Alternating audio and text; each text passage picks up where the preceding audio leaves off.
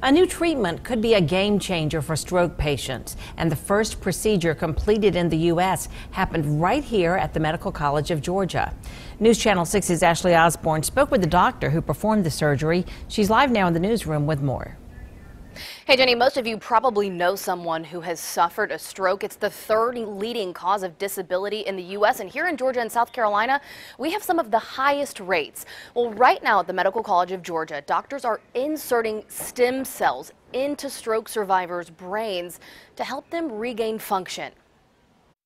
Well, if you've had a moderate or severe stroke, your life will be changed forever. Dr. Scott Rahimi, a Medical College of Georgia grad and the first surgeon in the U.S. to complete a new procedure for patients who've suffered a stroke. It's exciting that we're part of the process. The people they're working with have had damage to their brain due to lack of blood flow. They're using stem cells because those are the cells that have not yet been assigned a specific function in the body. Dr. Rahimi explains how stem cells can help stroke survivors. Once you destroy brain cells or they're injured, there is no replacement. But the next phase is to see if these stem cells can regenerate tissue and function. He describes how they do it. We pick targets where the patients have had a stroke and implant these stem cells into that very specific area. Best case scenario, what happens? Regaining a function, improvement in either weakness on the one side of the body or weakness in the face. And they do this 6 to 12 months after the stroke, when the brain has done most of what it can to heal itself but can't do any more. There are some stem cell trials with IV or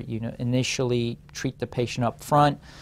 But as far as patients have had a stroke, are devastated, have lost function, I mean, there's really not much available besides some medical therapy. Previous trials in the UK proved to help patients regain function. If this works in this scenario, we can do the same thing for trauma patients, spinal cord injuries. It's amazing to me that this is even possible.